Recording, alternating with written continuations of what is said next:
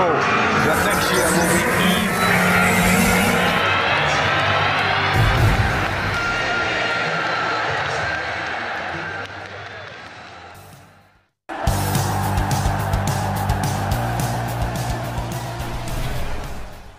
Manchester United could sign £35 million star as European giants prepare to cash in. Report: Barcelona are willing to sell Andreas Christensen next summer amidst continued interest from Manchester United, according to Spanish outlet El Nacional. The Blaugrana signed the Denmark international on a free transfer after he left Chelsea last summer. However, the La Liga then considered the centre-backs and move a short-term solution. Barcelona were open to listening to offer for Christensen this past summer. The Red Devil had considered putting in a bid for the defender, according to first reports. However, Xavi and didn't want to lose him, and they had no intention to leave either.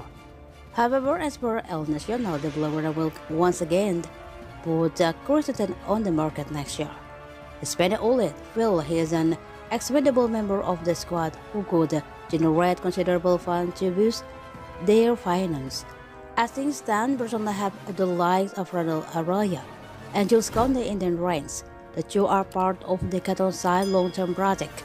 They also recently signed Inigo Martinez to add depth to their backline, an excellent opportunity for United. It seems Barcelona are not amused about losing Christensen despite his impressive display last season. Therefore, it could present an excellent opportunity for a team like Manchester United in the coming transfer window. Surely, Erik ten Hag has Rafael Varane and Lisandro Martinez at his disposal. They have been the Dutch manager's go-to player in the centre-back position since being appointed in the Old Trafford dugout. In recent months, Victor Lindelof has been counted on by ten Hag as the backup, but the Sweden international has mostly been a big part player. Harry Maguire has also found game time hard to come by and was made available for transfer in the summer. Therefore, seeing Lindelof and Maguire leave United next year would not be a surprise.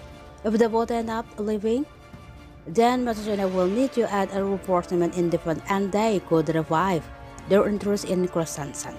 The Dane is valued at £35 million by transfer market, and Manchester United could offset the cost by Harry Maguire, who has valued at roughly the same price in the summer window.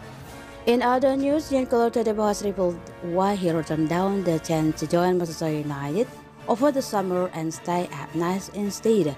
The defender was heavily linked with £34 million moved to United back in August, with the centre-back lineup to replace Harry Maguire, who looks set to leave Old Trafford.